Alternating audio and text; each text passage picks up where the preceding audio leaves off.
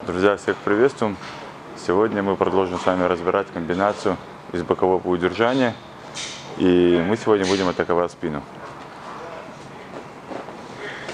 Наша позиция была сайд-контроль. Да, мы с вами помним, что в последний раз мы отключали руку, да, своей ногой. Мы делали движение. Перешагивали вот здесь раз. Отсюда меняли голени и делали движение 2. Тазом опускались вниз. Далее мы доставали руку из-под головы и ставили ее перед собой. Вторая рука брала за плечо, и мы затягивали соперника на себя, поднимая полностью его на правый бок. Вот сюда. Далее моя нога перешагивала, и мы забирали положение кимуры.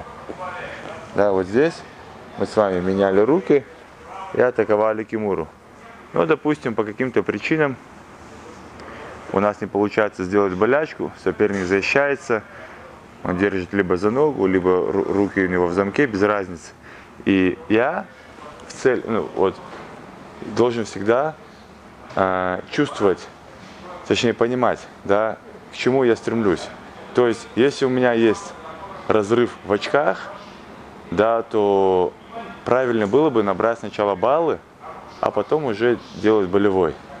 Поэтому, когда вы работаете, вот, не зря, да, говорят позишн before submission.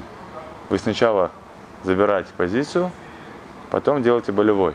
Если же ситуация сложилась так, что я по очкам уже проигрываю, и мне нужно для победы только сделать болячку, тогда мы только акцентируемся на болячке.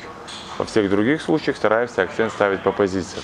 Когда вы доминируете по позициям, когда вы чувствуете, когда нужно сместиться, как забрать, тогда ваша борьба будет лучше и сопернику будет гораздо тяжелее. Поэтому, если вы оказались в этой ситуации и соперник защищает руку, не надо тратить драгоценное время на то, чтобы ее отсюда вытащить.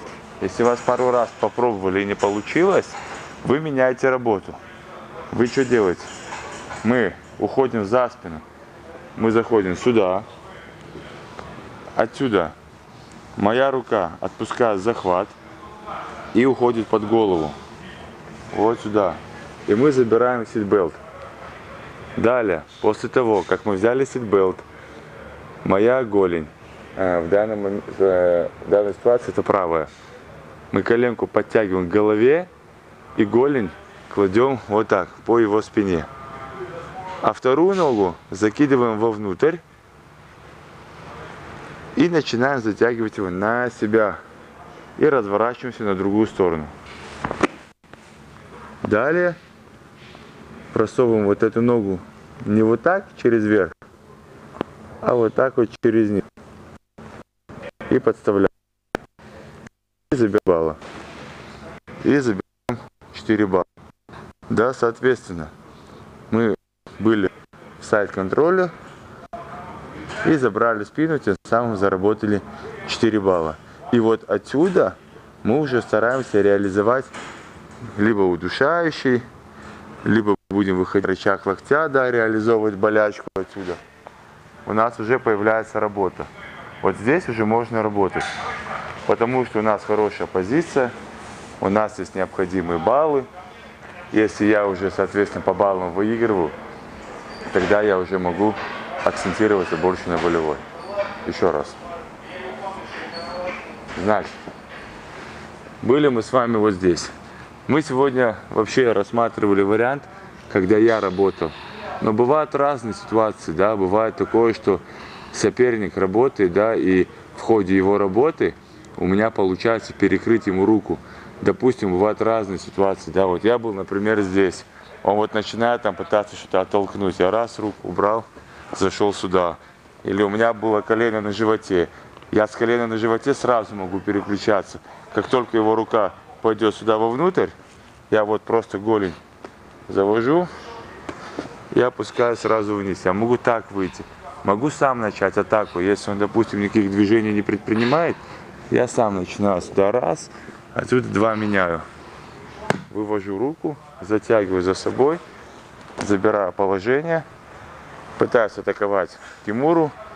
Кимура у нас не работает, да, он ее блокирует, я не могу ее вырвать, не хватает сил, или я устал, или я вообще не хочу ее делать. Тогда я убираю ногу, захожу в такое положение, да, оказываюсь за его спиной. Одну руку убираем под голову и берем ситбелт. Когда мы взяли ситбелт, наша грудь прижимается к его плечам, к лопаткам, да, мы не даем развернуться уже обратно. А с этой стороны я контролирую своим замком и не даю ему повернуться ни туда, ни сюда, да, он остается на месте.